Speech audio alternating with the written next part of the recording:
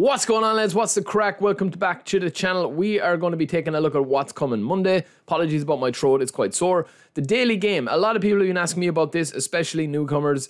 This will probably and potentially not be updated until eFootball 2025. Now, I would say that there is still some nice stuff in here. If you're starting off, you can get the free Neymar, and on lap 11 all the way down to lap 38 plus, that is probably going to be extended out. I would say there's some good players in here as well. Obviously, if you're looking at endgame meta type players, Costa Corta, Wilshere are definitely there. Maradona maybe, if you don't have the other big time, most recent Maradona, but they probably won't add that or revamp that until eFootball 25. Same with the objectives here. The same with the objectives. These are going to be ongoing, I would say, until eFootball 2025. They're not going to make massive changes to how they release content at the moment. I don't think that it's going to be something we see until eFootball 25, being honest with you. It's going to be on Monday, as usual, about the cards and about new cards. We have this national midfielders, Pirlo, Maradona and Xabi Alonso. One of the best packs they've released in recent times, I would say. They have a new pack coming. We'll get to that in a second.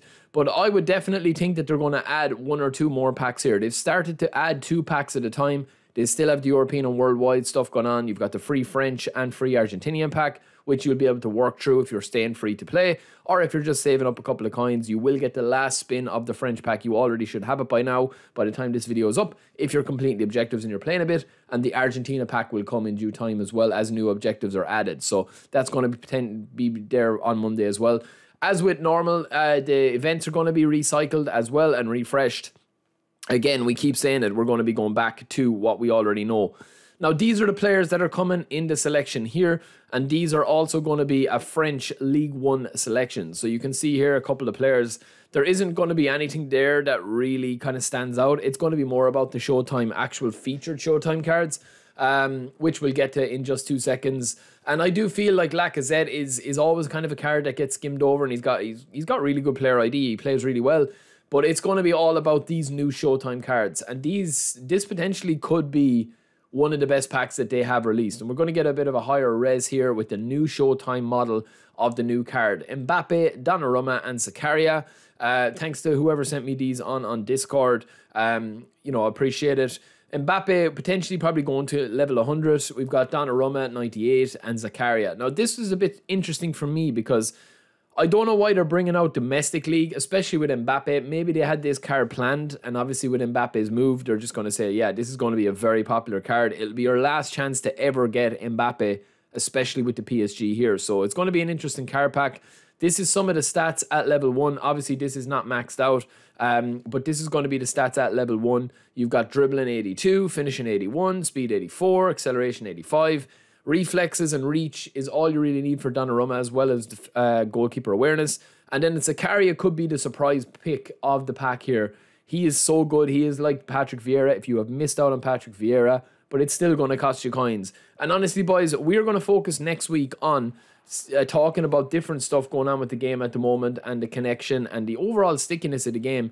I don't usually feature these in What's Coming Monday videos because I stick to kind of the content or whatever, but I felt I had to make an exception this week, lads. I don't know what was going on, man, this week. This has probably been one of my most difficult weeks.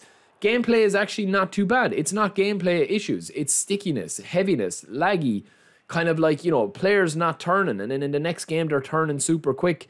Seems to be kind of like a netcode server issue, maybe overload, I don't know. Let me know in the comments below if you guys been dealing with this. But yeah, I mean, just literally like my players turning like trucks, like can't clear the ball, won't pass the ball, taking extra touches, can't clear.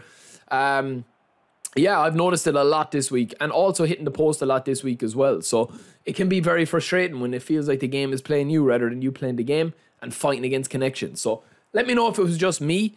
I mean, excuse me, as far as I know, it wasn't my internet connection. I mean, we were streaming, we were doing everything. Connection was perfect. I have a test and being able to check my connection at all times. So it wasn't that, but let me know what you guys think. I mean, the last couple of days have been very difficult for me, server-wide issues. So let me know what you guys think. Is it just me, or are you struggling as well? Let me know in the comments below, and we will see you in the next stream. Peace.